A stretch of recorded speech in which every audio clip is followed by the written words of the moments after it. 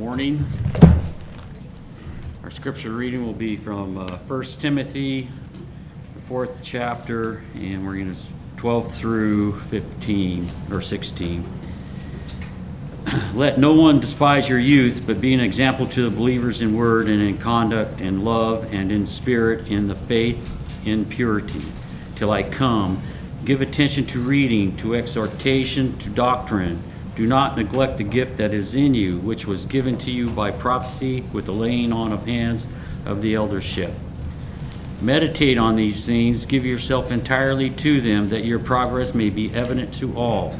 Take heed to yourselves and to the doctrine, continue in them, for in doing this you will save both yourself and those who will hear you.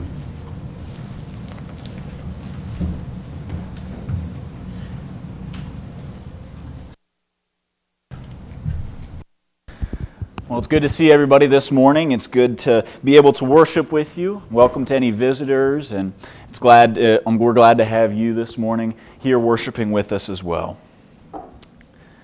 So I learned my lesson on Wednesday, and I'm not going to use Maggie for an analogy in this sermon, but I'm going to use myself instead.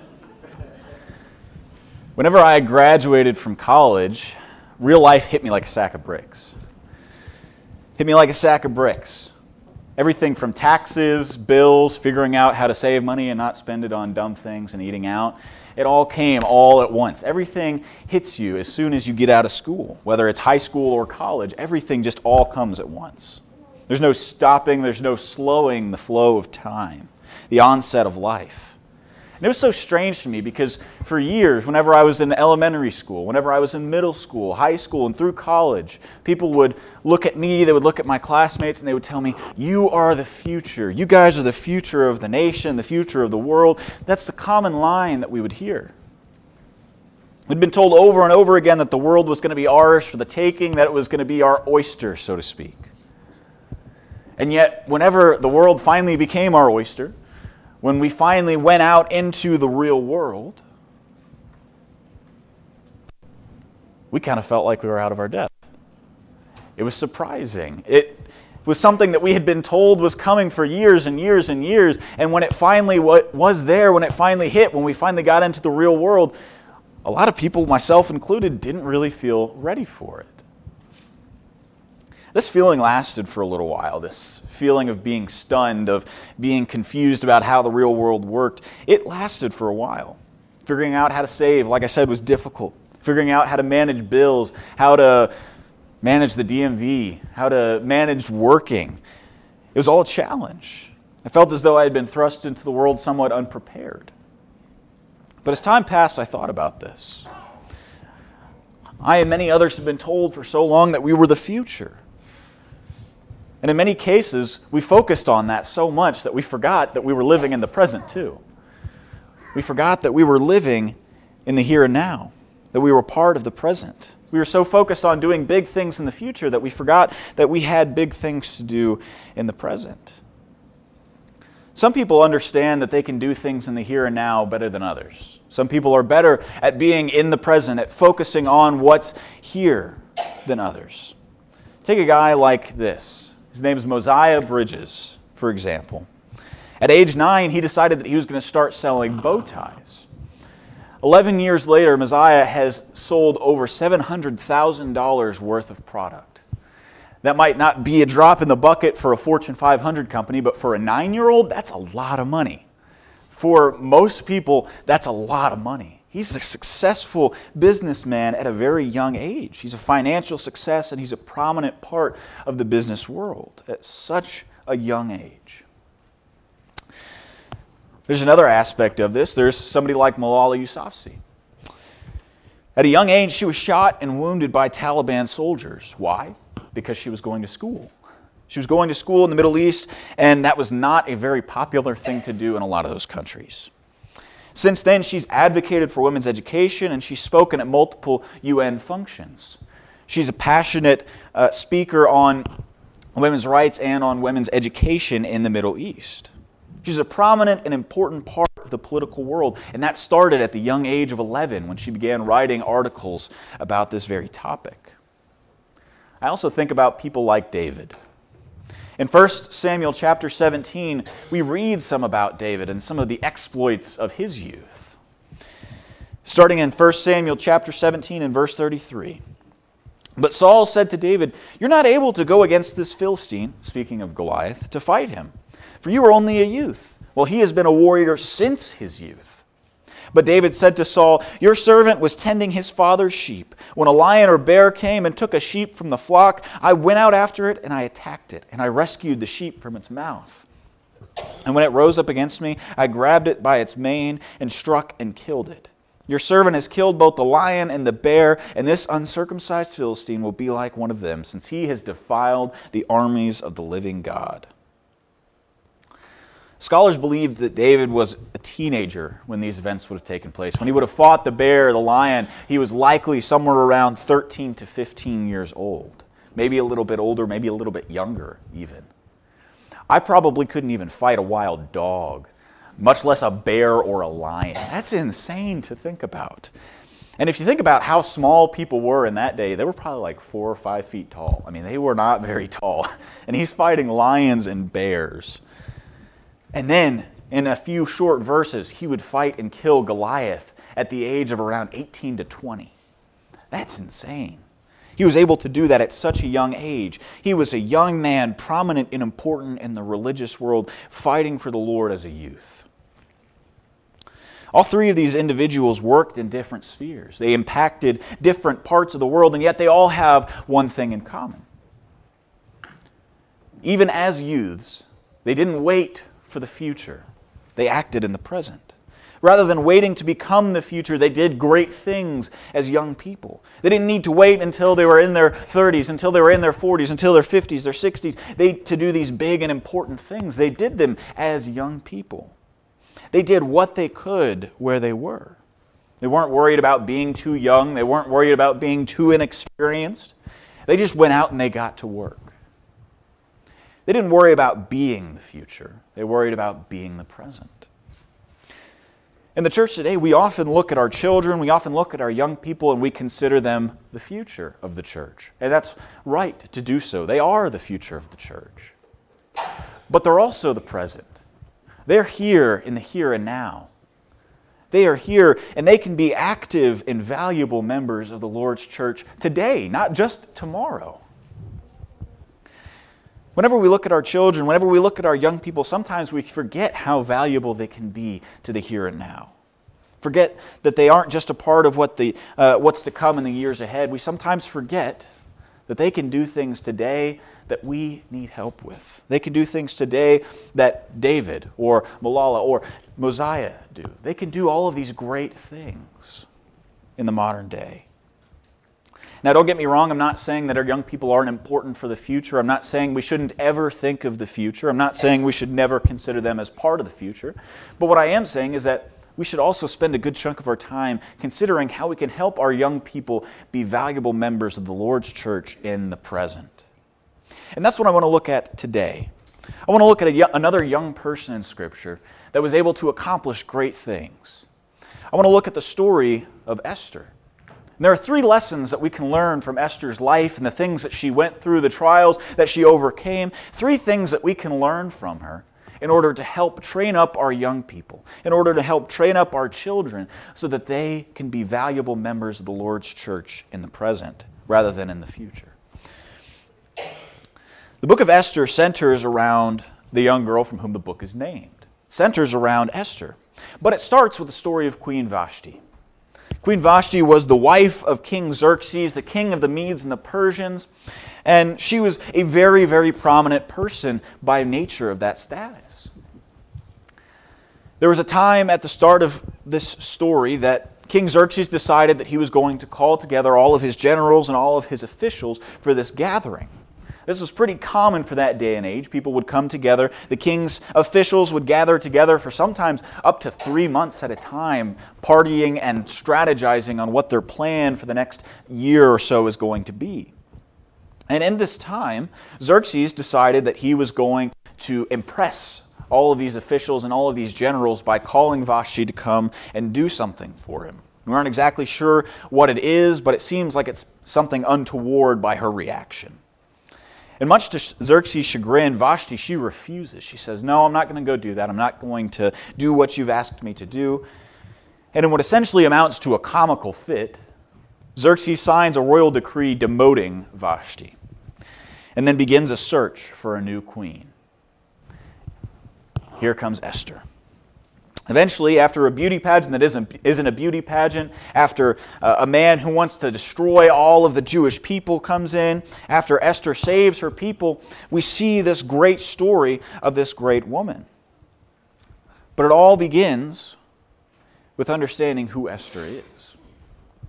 Esther was likely around 12 to 14 years old whenever her story takes place. Whenever she was married to Xerxes, she was likely a young teenager.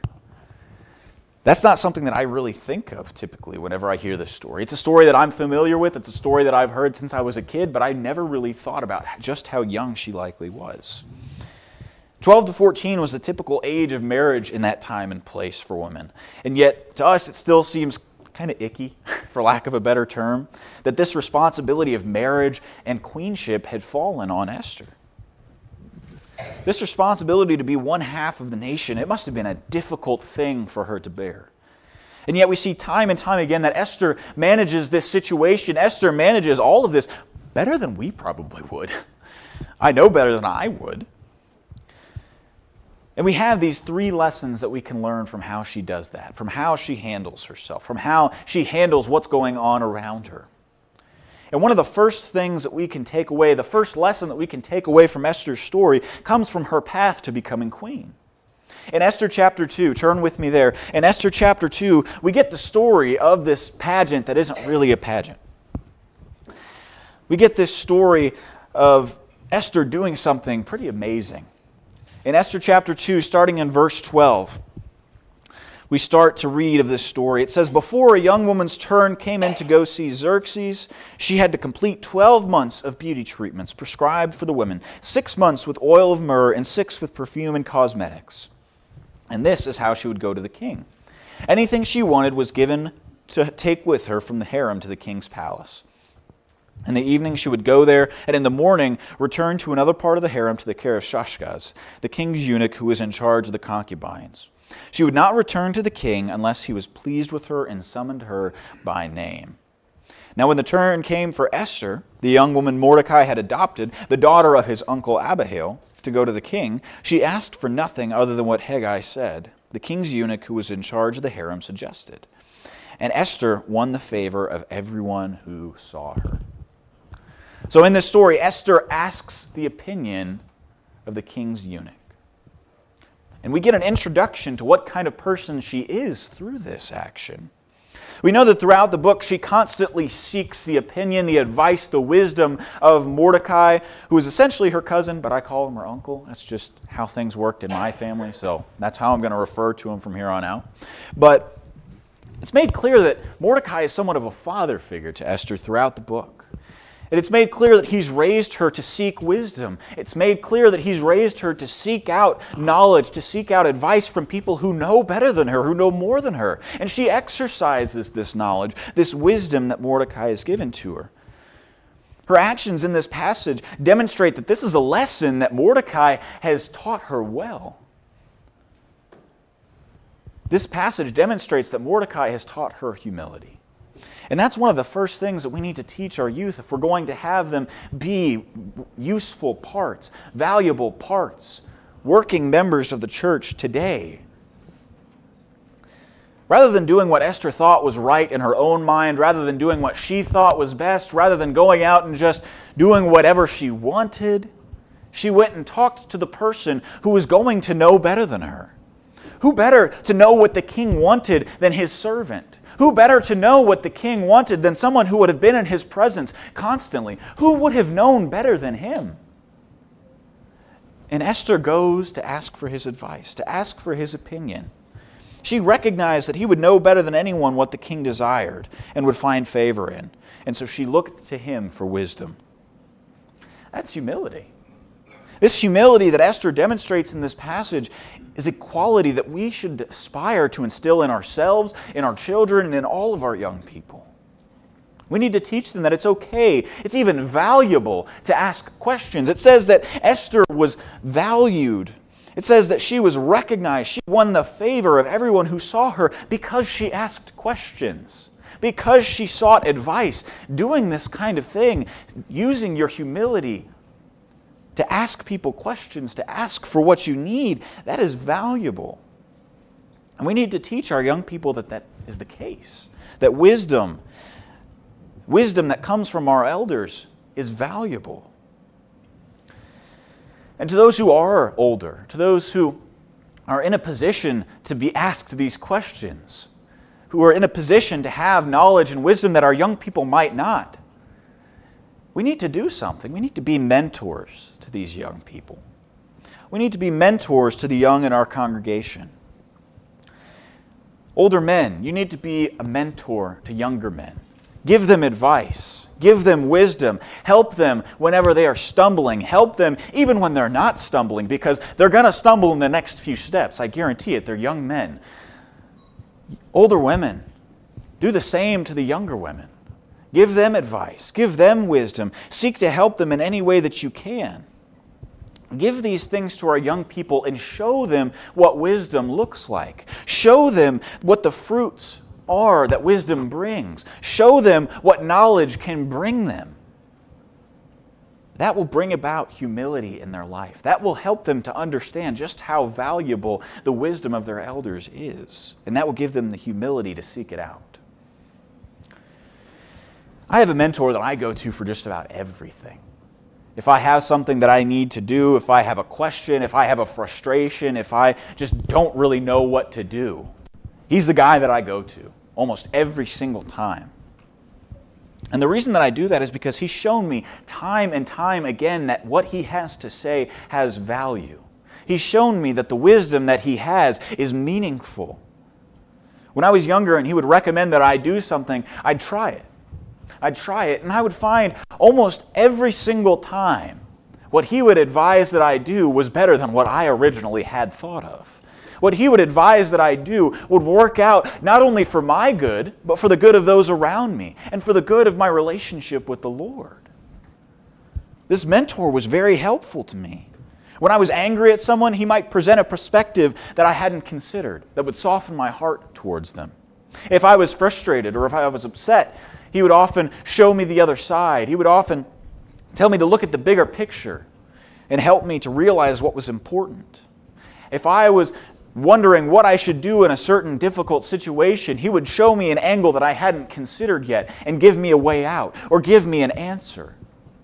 Through all of these things, he showed me time and time again that there is great reward in humbling myself and seeking wisdom and help from those who are older and wiser than I am. And so if we want our young people to be valuable members of the church, if we want them to be valuable members of the church today, then we need to teach them humility so that they can seek out wisdom, so that they can know that they can have help when they need it. It's important to note that I'm not the one who sought out help from my mentor. I wasn't the one who initially went to him and said that I wanted somebody to teach me, somebody to help me grow. He was the one that came to me. He recognized that I was young and stupid. He recognized that I was a young guy like he once was that would need a guiding hand.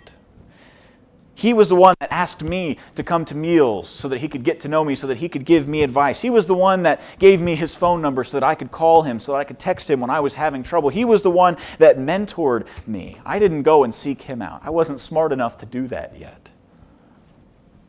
And so again, to our older men and to our older women, seek out these young Christian men and women. Seek them out. Mentor them. Teach them that it's okay to not have all the answers. It's okay to need to look to somebody else for knowledge and for understanding.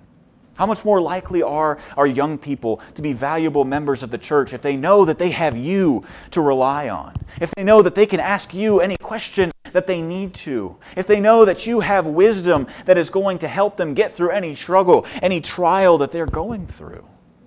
You can be that to a young person. So I encourage you to be that and to help teach them the humility that is needed to seek after it. If we look in a couple chapters later, in Esther chapter 4, we begin to see the second trait that Esther demonstrates that we should try to instill in our young people.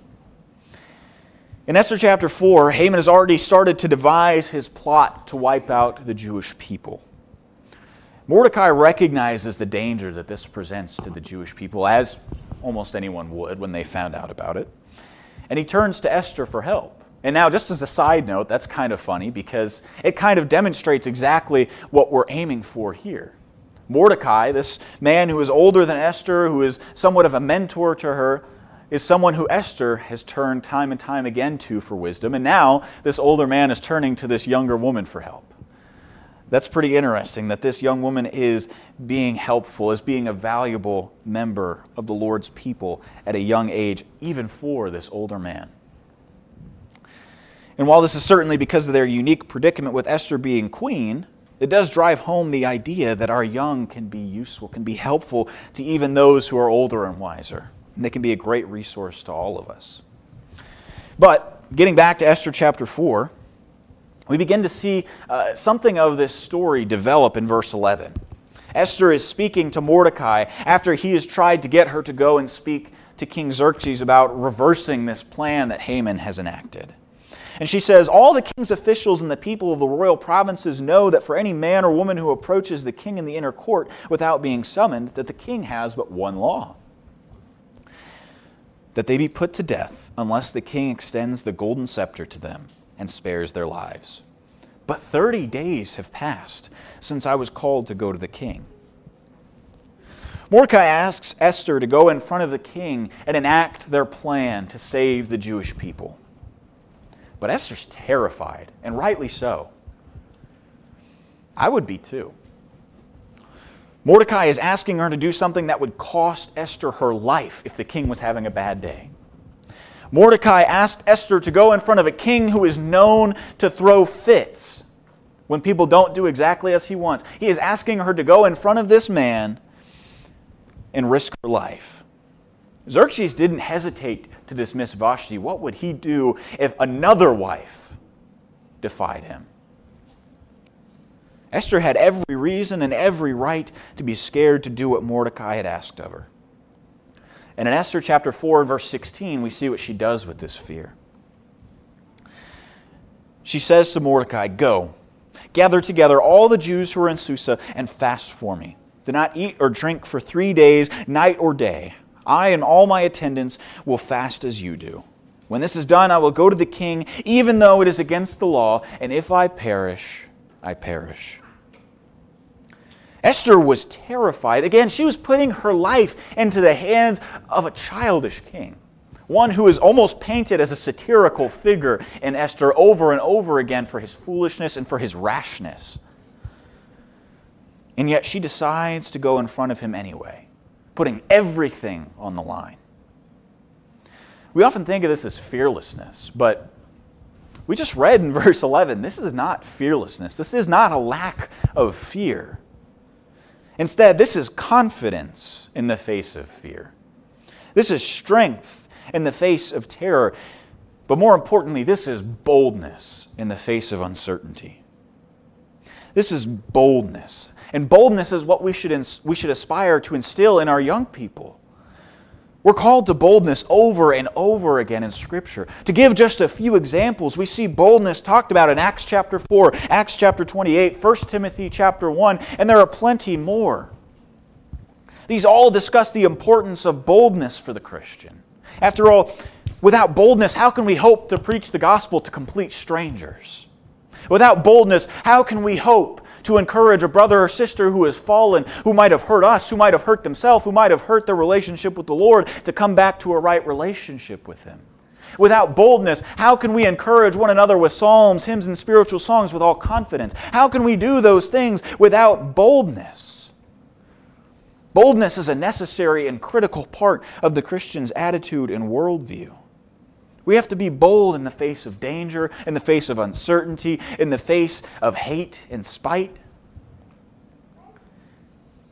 because we have a God who is certain. We need to teach our young people to have confidence in the Lord, and we need to teach them the importance of the spread of the gospel if we're going to train them up to be bold. Esther didn't just come to this boldness on her own. She didn't just decide, you know what, he could kill me, but I'll go ahead and do it anyways. She didn't just come to that conclusion on her own. Mordecai does something for her. In verses 13 and 14, let's read those real quick. Verses 13 through 14. Do not think that just because you are in the king's house, you alone of all the Jews will escape. For if you remain silent at this time, relief and deliverance for the Jews may arise from another place, but you and your father's family will perish. And who knows but that you have come to your royal position for such a time as this?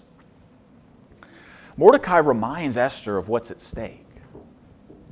He tells her that maybe she's been put into this position so that she can do this, so that she can protect the Lord's people. He is encouraging her to do the right thing. He is an encourager, one who builds up.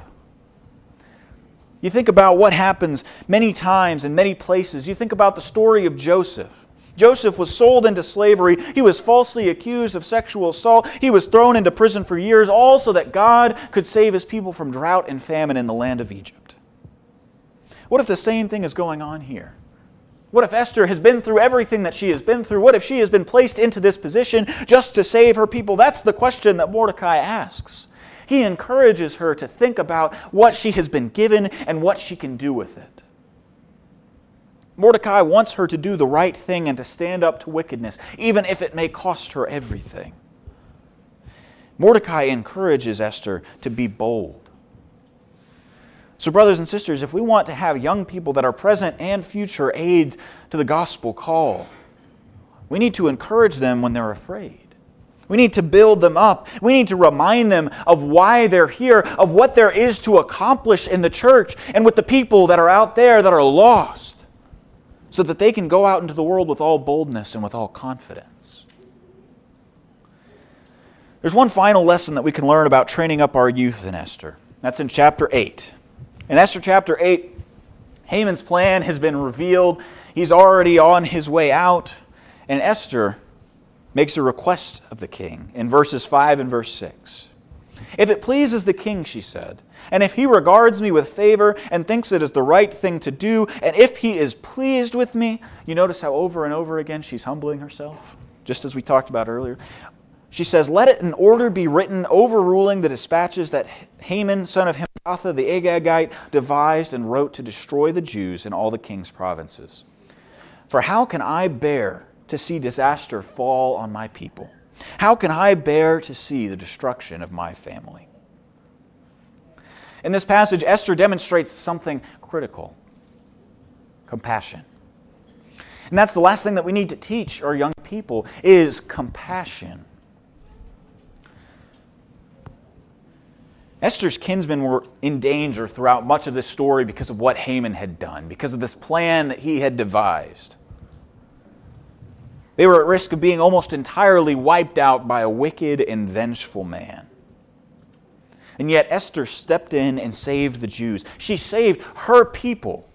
Not because it was going to bring her a great deal of wealth, not because it was going to bring her fame and recognition, not because it was going to make her seem like she was some kind of special person. That's not why she did any of this. She did it because she cared deeply for them. She gave everything, risked everything for her people, because she could not bear to see disaster fall on them. She could not bear to see destruction fall on her family. And to Esther, the Jews were her people. The Jews were her family. But who is our family? Who are our people? Who, as a young man once asked Christ, is our neighbor?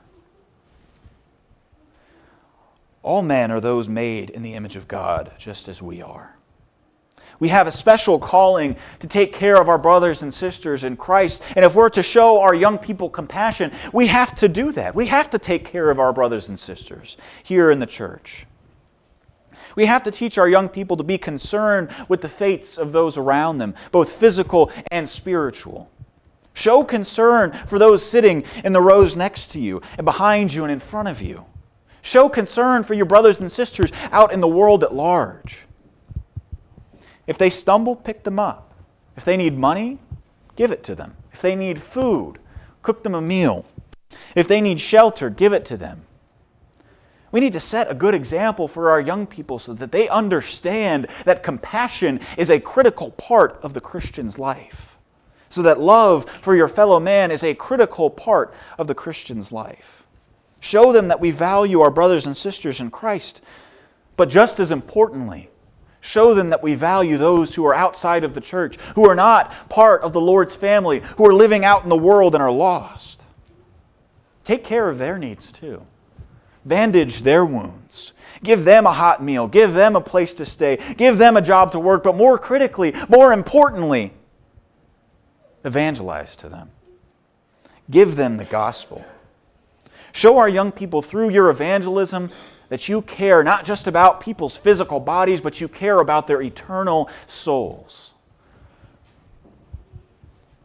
Don't evangelize quietly. Let your children, let our young people see it when you evangelize so that they know that you care about people's souls, that you care about people's spiritual life, that you care about their well-being and their relationship with God. Show our young people that so that they can understand what compassion and what love looks like, so that they can understand that they need to do that as well. We have an opportunity and a chance to lead by example, to show compassion for our young people so that they can one day show compassion in turn. We want our young people to be productive members of the Lord's church in the future, but they're capable of doing great things today, just as Esther did. As a teenager, she saved her people from genocide, from near extinction. And while our young people today probably aren't ever going to have to go that far, probably aren't ever going to have to do something of that magnitude, they're capable of doing amazing things all the same. They're capable of going out and spreading the gospel. They are capable of helping those who are in need of help. They are capable of doing amazing things in the Lord's church and in the world at large. But that requires older brothers and sisters to be mentors. That requires us to take care of those who are younger, to take care of those who we want to see become people like Esther, young people like Esther who are not afraid of their youth, but instead use it to do great things. We need to be humble, and we need to show humility to our young people so that they can be that. We need to encourage our young people to be bold so that they can do that. And we need to encourage our young people to be an example of love and compassion so that they can do that. If we show our young people all of these things, if we train them in these godly qualities, then brothers and sisters, I promise you we will find ourselves not only looking at a strong future for the church, but we will find ourselves looking at a strong present. Esther teaches us a lot of lessons, gives us a lot of things that we can teach our young people. I hope that we'll do that. I hope that we will train our young people up to be strong members of the church today and tomorrow. If you can help with that, if you need help with that, if you need help with anything, we're here for you. If you have questions, you can come forward now as we stand and as we sing.